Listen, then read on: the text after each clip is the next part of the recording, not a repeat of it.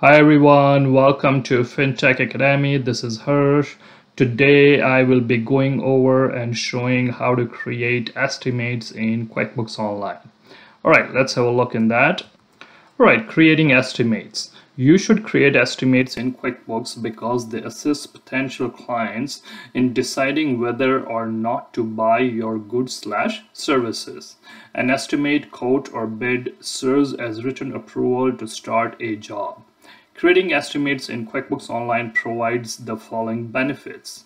First, assists potential clients to decide whether or not to hire you. It provides the information potential customers need to decide if they want to purchase your goods/services. Next, written approval to start the job.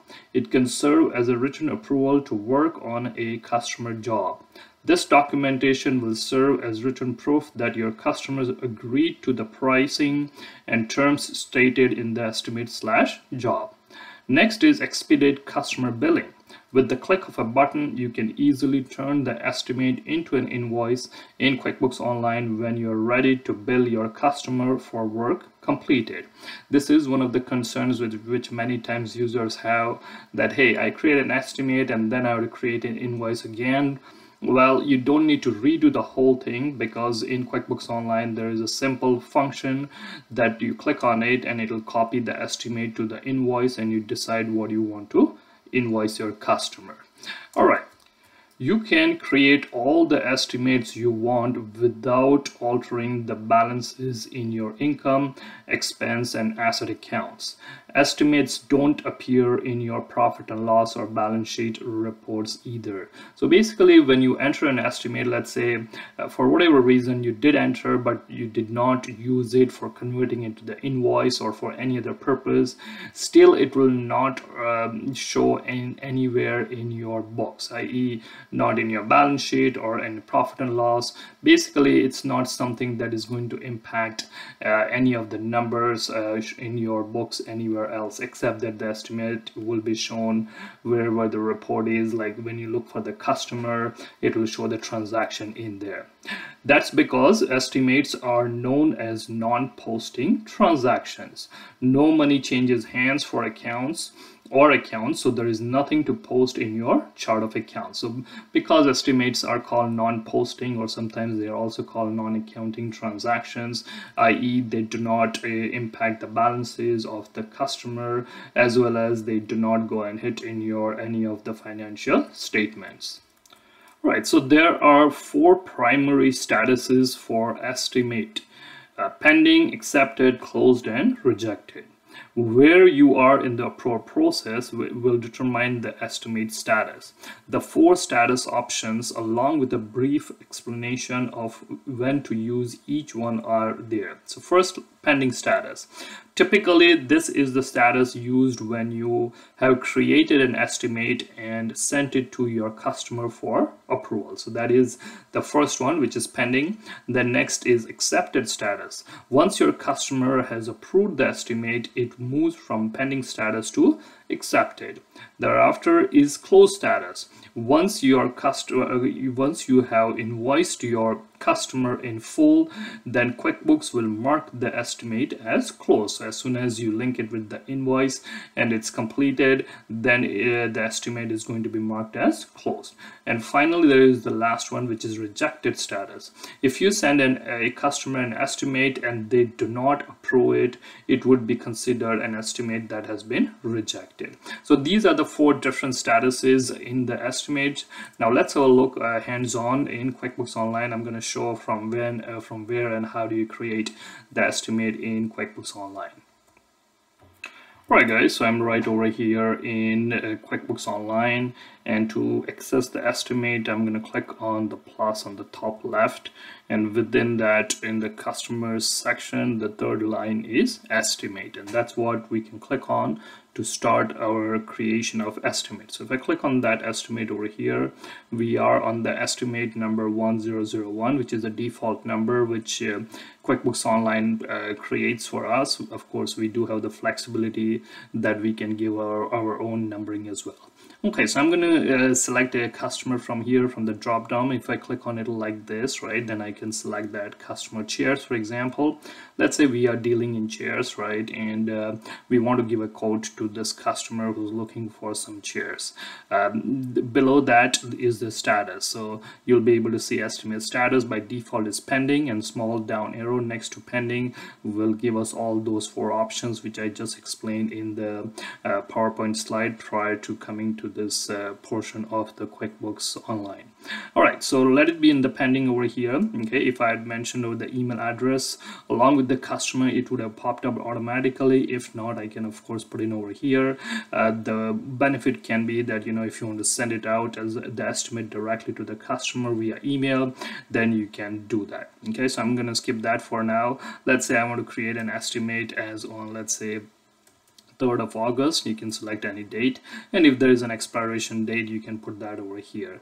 That's the estimate number, which is the default 1001. But let's say if my company has its own numbering system with the year, and then we put in the number like this, for example, then automatically that numbering sequence is going to be followed by QuickBooks Online. So next time it's going to increment that number to the next number.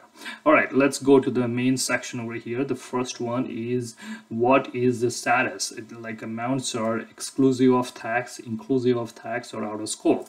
So you can decide right over here. By default, I have exclusive of tax, so whatever amount I mention over here plus tax is what is going to be considered. If it's inclusive, that means my amount, whatever I mention over here in this section, will have the tax portion included in that. And if for whatever reason you are selling to somewhere which is there is no tax, then you select out of scope. Okay, so I'm going to let it be exclusive of tax, and then I'll go to product/service. So I can select any of those over here. I'm going to click over here in the small down arrow. I already have few items created over here. Now, if any of you guys have watched my previous videos about the creation of the items and all those stuff, that's where we created these items. I'm going to select this particular item which says home chairs supply and install. So basically what it says, chairs supplied and installed. This is a bundle item. So what it does is that it is having 2 items within that. One is the product item, which is the category type chair that we are selling, and this installation services on that, which is another item. So both of them together, the costing is provided over here, which is $6.99, i.e. $5.99 for the chair and $100 for the installation. Let's say the quantity that I want to give a quote for is 10 numbers. So I'll just put 10 over here. Automatically $6.99, which is a rate, and that becomes an amount over here for the number to be calculated. So if I go on the top, it's going to show me that this is my amount over here with tax. If I go down, it's going to show me this is my subtotal of 6990 as an amount showing over here. Now let's say if someone says, can I update the price over here? Yes, you can. Let's say if I make this as an amount of 549 for whatever reason, then it has updated not only over here, but it has updated also over here with respect to my amount. So now if we see it's 6490 plus HST, considering that, you know, I'm in this province of Ontario, that has been taken into consideration. That's the amount that shows on the top. Also, it will show me that the amount is prepared over here. If I go down, if I want to add more lines, of course I can. If I want to put a special message over here for my customer or to be customer, I can do that as well. Let's see if I want to see the preview, then I can click on the bottom over here. There is print or preview like this, and I will click on print or preview just to see how the output is going to be for my customer or to be customer. Well, it's going to show, of course, the top part related to creating estimate in the company name and the logo and all the stuff, right?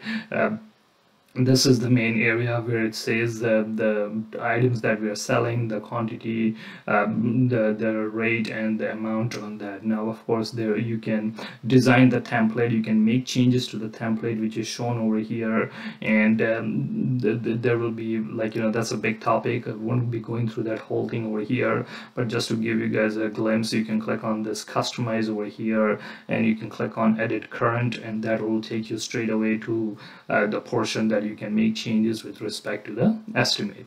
There you go, guys. So this estimate is created. I can do save and send if I want to send it directly from here to my customer. If I mention the email address over here, yes, that would be done. For now, what I'm going to do is I'm going to click on save and close. As soon as I've done that, the estimate has been saved. One of the easiest way to confirm that, I can click on the search over here, and you will be able to see over here that estimate has been shown, that this is the one that is created. This is one way to go there. Of course, on the left, I can go to sales, right? And within sales, if I click on the customers, that is another way by which I can gather more information. So if I'm in the customers, I have this customer chairs, which is the only customer I have. I click on that, and I will be able to see that there is an estimate over here. I will focus on this column, which is type, because that's going to show me that there is estimate over here, and it's also going to show me right over here that the status is pending. If I do want to create an invoice, I can just click on create invoice directly over here, and it will convert the whole estimate to invoice, and I can decide from there what is going to be invoiced to the customer. Now, as I mentioned before, it is not going to update any of my balances over here. This is the older balance for this amount that shows over here, which the invoices that have been created, but nothing for this amount that we have for the estimate is going to show in the part of the customer balance or even in your financial statement. Right, guys, hopefully you found this video helpful. If you did, then please like our video and subscribe to our channel for more videos. Also, let me know in comments what would you like to see in future videos, i.e. Harsh, I want to see this video, or Harsh, can you make a video on this topic for accounting and bookkeeping, QuickBooks Desktop, QuickBooks Online, Microsoft Excel, Canadian Income Tax T1, Canadian Income Tax T2, or Canadian Payroll. Alternatively, you can also visit us at fintechsolutions.ca for our courses. Thanks for watching.